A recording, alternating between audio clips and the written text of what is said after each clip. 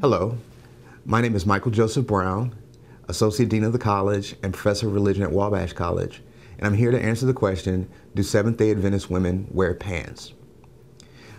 As one theologian quipped, this is a subject that has more heat than light when it comes to the matter of dress.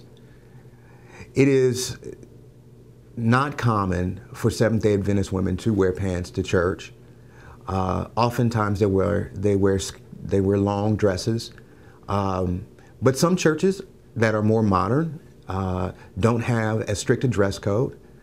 In all things, though, Seventh-day Adventists women are to be modest in their dress and not to be overly adorned. And so, what is acceptable for your particular congregation might be a dress, and it might be pants. In any case, you want to make sure that the dress or whatever you wear is modest. Again, my name is Michael Joseph Brown, Associate Dean of the College and Professor of Religion at Wabash College, answering the question, do Seventh-day Adventist women wear pants to church?